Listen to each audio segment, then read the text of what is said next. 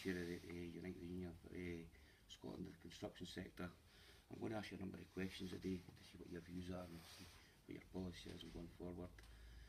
United and the Blacklist Support Group have been actively campaigning for a Scottish public independent inquiry into the blacklisting scandal of construction workers in Scotland. What is your view on that, Alec? Well, I think, John, that we should have an inquiry because we need to know the extent to which blacklisting has been going on in Scotland, impacting on Scottish workers. We are told that disproportionately more Scots have been impacted by blacklisting. I think everybody was horrified when they saw the scale of the blacklisting that has been taking place. So an inquiry is something that we need to establish exactly what has gone on, and then from there start to look at what we do to ensure it never happens again, and that those companies who want to continue these practices will not be getting public sector contracts. Right. Just to come in on the back of that, Alec, we've also got a concern, and we would like to be included in that. What active part the Scottish Police play with the view they were actively, or what active part did they play in the surveillance of trade unionists and environmental activists? I mean, it's well known that they were actually infiltrating in on the people and spying on them. Well, I think the fact that there is such a concern there, if for no other reason but to restore confidence in the police, it would be outrageous if the police had been involved in this process. So as part of that inquiry, we should be looking at what the role, if any, the police had, because those are very serious concerns that need to be addressed. Thanks for that, Alec. The next question I'm going to ask you is, the construction industry in Scotland is marred with bad working practices such as bogus self-employment, the use of umbrella scams, payroll companies, excessive use of agency. It totally undermines the construction industry collective agreements and doesn't provide decent jobs within the industry. What's your view on that, Alex? If we're going to build the economy, we've got to be clear that we build the economy. It's got to be a high wage, high skill economy.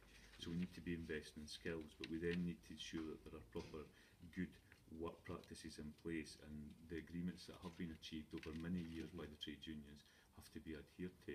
As part of that, we should be saying there's a complete ban on zero-hour contracts. You know, we need to take them out. But the growth of agency workers, where actually, you know, you've got a third person taking part of the profit and part of the wage, is really worrying the growth over the last number of years. So we've got to be clear that we want a different type of economy in Scotland, and we need to take the steps through procurement, through legislation if necessary, to achieve that. Thanks for that, Alec. The next question I'm going to ask you is in relation to, there's a big skill shortage within the construction industry in Scotland. There's a skill shortage of electricians, plumbers, joiners, bricklayers, etc. What is your position, and what are you going to do to actually correct that?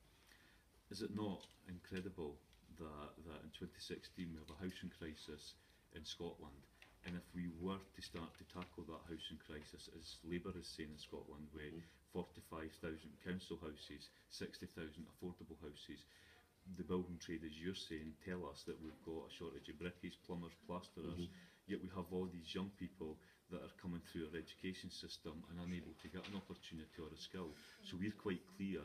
What we're saying is we will set up regional economic partnerships across Scotland, and that part of their role will be to work with the different sectors in a tripartite arrangement with employers, trade unions and government, and in this case local government, to ensure that we're actually planning ahead and that we're giving people the opportunity to get the skills, to get the apprenticeships in order to get the jobs.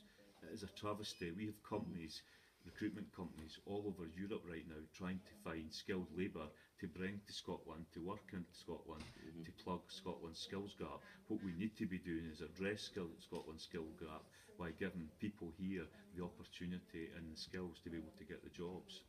Thanks for that, Alec. The next question is basically, Scotland is crying out for decent social housing.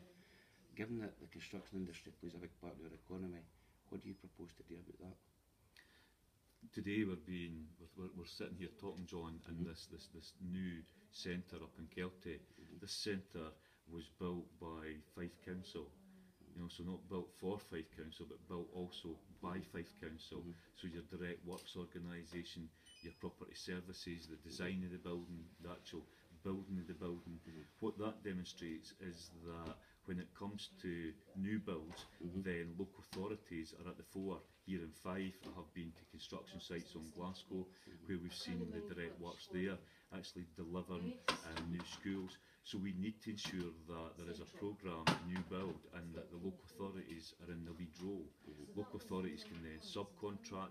The other thing about the 2,700 house build programme in Fife is that it's been built through a mixture of private and public, and what that ensures is that there is a whole apprenticeship programme in place.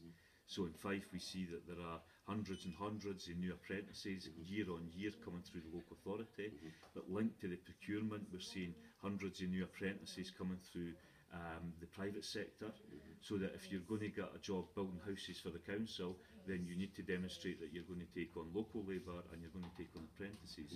We need a house build programme. Shelter Scotland say we have a housing crisis in Scotland. We need to address that. And I would say to you, in 2011 the SNP government then said that if they got back in, they would build 30,000 social rented housing. Once they got back into power, they then dumped that idea and replaced 30,000 social rented housing for affordable housing. As you know and I know, there's a big difference. So we need a commitment to build social rented public sector housing, and we need to get on with that. That will create the jobs, the opportunities, give people the skills, and it will boost our economy, but most importantly it will tackle the unacceptable housing crisis that we have in Scotland at this present time. Thanks for that, Alec. Much appreciated. Okay, thank you very much. Cheers.